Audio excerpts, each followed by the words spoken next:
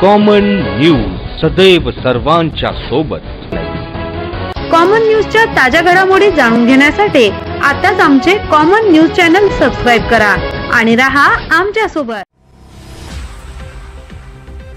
कुरुडवाडी येथील कृषी उत्पन्न बाजार समितीच्या आवारात सुरू करण्यात आलेल्या भाजीपाला लिलावात कोरोना प्रादुर्भाव विषयक शासकीय नियमांचे उल्लंघन होत असल्याची तक्रार सामाजिक कार्यकर्ते मोहन गायकवाड यांनी जिल्हाधिकाऱ्यांकडे केली आहे।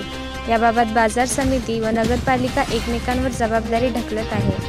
गायकवाड यांनी निवेदनात म्हटले आहे, कुरुडवाडी कृषी उत्पन्न बाजार समिती आवारात भाजीपाला निलाव होतात। भाजीपाला विक्रीसाठी शेतकरी व्यापारी बसतात।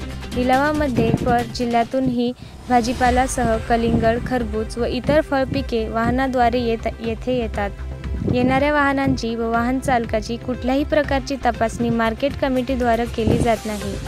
बाजार आवारात असणारे काही चहा कॅन्टीन हे दोन्ही बाजूकडून दरवाजे असणारे असल्यामुळे समोरील दरवाजा बंद ठेवून पाठीमागील दरवाजे कॅन्टीन सुरू असते।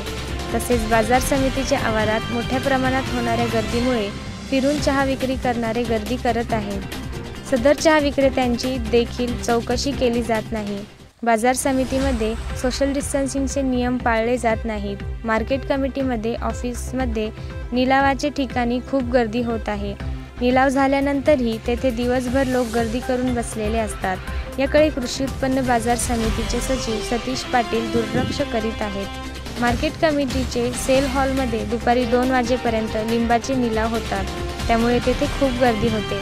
तेथे कोरोना प्रादुर्भाव विषयक शासकीय नियमांचे कोणतेही पालन केले जात नाही।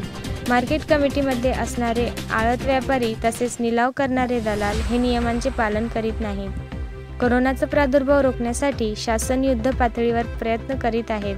त्या अनुषंगाने तक्रारीची दाखल घेऊन त्वरित कारवाई करावी। सी कॉमन न्यूजसाठी प्रतिनिधी मोहन गायकवाड, म्हाडा।